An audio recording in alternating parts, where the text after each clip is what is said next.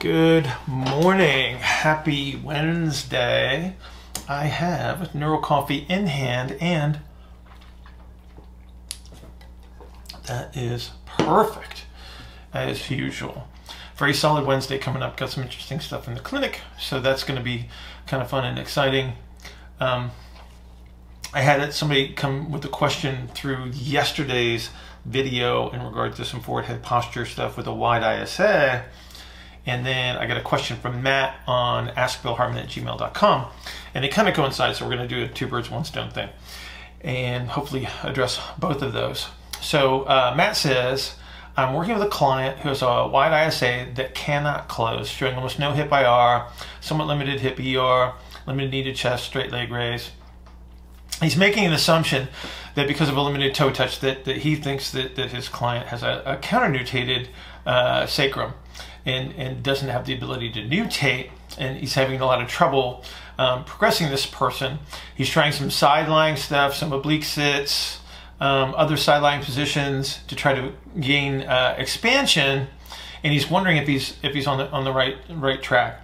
So right away, Matt, the first thing that I would say is, because of you've got a wide ISA, and you've even mentioned very wide, that doesn't close, you definitely have somebody with a compensatory inhalation strategy on top of an exhaled axial skeleton. So right away you got to start thinking nutated sacrum, not a counter-nutated sacrum, because it just doesn't fit the archetype. Now, Matt also sent me a photo of this gentleman, and it's very, very telling. And while I don't like to use a visual representation as an absolute, there are some things that are pretty clear in regards to this individual. So this person is compressed anterior to posterior like you wouldn't believe, and he is conveniently standing with a shaped head, and you can actually see the compression anterior posterior in his skull.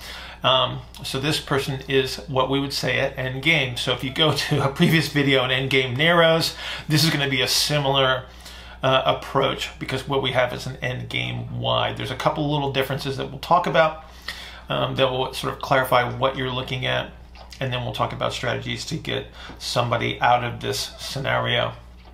So the differences between the wides and the narrows as they approach the end strategy. So all strategies that we're superimposing on top of these archetypes are exhalation strategies. So it's very concentric orientation heavy stuff. So they're squeezing to try to hold position against gravity. And so what you're looking at, Matt, is the wide at the very end. So let's look at a pelvis to sort of show us what we mean by that. So when we look at a wide ISA, they're going to have the IR at iliums and a nutated sacrum. So the sacrum is going to be forward, and the IR is going to be, or the ilium is going to be IR, which means that I'm going to have a sacrum that kind of looks like that. So I'm exaggerating for effect, but that's the nutated position of the sacrum. At end game, the last superficial strategy that they'll have is to actually bend the apex of the sacrum down and underneath them. So this is a really hard IR or ER force against the sacrum. And so the differences that you're going to see with the wide and the narrow. So the narrow is already going to be compressed in this scenario. So these are the ones that look like the true swayback. So you're going to see something that looks kind of like that, where the pelvis is sort of ahead of the femur here. With the wides, because this is the last compressive strategy, what you're going to see is they're going to kind of push through the hip. They're going to push straight through the hip, and so they end up with this really kind of hard ER position. So they'll stand almost in what looks like a swayback, but their butts are going to be clenched really, really tight. They're going to stand in a little bit of knee flexion because of the orientation of the femur at the tibia, puts them in a little bit of a tibial IR. So they're standing in knee flexion, and where the narrows may be pronated in this position, your wides might look a little supinated, because what they're actually doing as they're driving this hard ER through the pelvis, they actually claw the ground, especially with the lateral two toes. They'll claw the ground, so it looks like their toes got kind of chopped off at the end. The forefoot will look a little short under the circumstances, because they are literally grabbing the ground and pulling themselves forward in this compressive strategy. as far as the anterior thorax goes, they're still going to be pulling the sternum down with the rectus. They're going to try to pull up on the pubis, but because of the orientation of the pelvis, it's not going to sway underneath like it would for the narrow. But you're, again, Matt, you're still dealing with a massive compressive strategy here. So gravity is not your friend.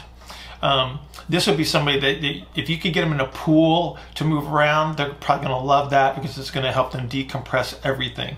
I love the fact that you're going sideline because it does help eliminate a lot of the gravitational influences that they're going to be dealing with. But you got to think really, really kinder and gentler. So the side planking might even be too aggressive because there's still going to be some breathing difficulties here. When you're driving breathing on these people, it has to be the gentlest of breath. It's not about hard exhales. It's not about being aggressive at all. It is a calm, relaxed, just movement of airflow. You want minimal energy output under these circumstances.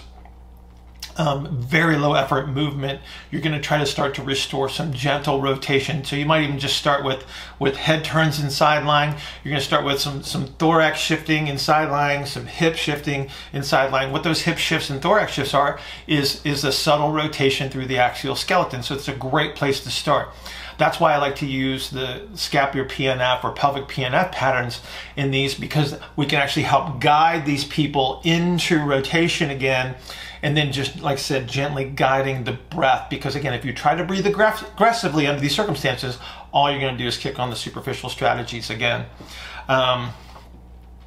Once you get them to a place where you're starting to see the restoration of rotation, then you can start to flip them over onto their back and start to work on like ipsilateral connects, where you're bringing same side elbow to same side knee. So now we're starting to get a compression and expansion almost laterally. It's still rotation, but again, we're trying to induce as much of this compression expansion as we can. But again, it's got to be this kinder, gentler kind of a strategy. Once you do the ipsilateral connects, you work towards cross connects, and then once you start to do that, then you can start to use some leading resistance. So now we can bring resistance back into the game, where we can get some reaching activities in here, where you're going to compress one side, expand the other. So I hope that gives you a little bit of strategy on this one, Matt. These are the toughest ones to use. Now, Ivana is asked about how does this wide person get a forward head, because they don't really fit the traditional position for the forward head, because what a wide would look like, where it is a lower cervical extension, upper cervical flexion. So we would call that sort of like a military posture kind of a thing. And so how does this get a forward head? Because they're actually retruding on top of the cervical spine. But if we look at sort of the end game situation where they're pulling the sternum down and pulling up on the pubis, what we have is an orientation of the head forward. So this is not a traditional forward head where we have the lower cervical flexion, upper cervical extension.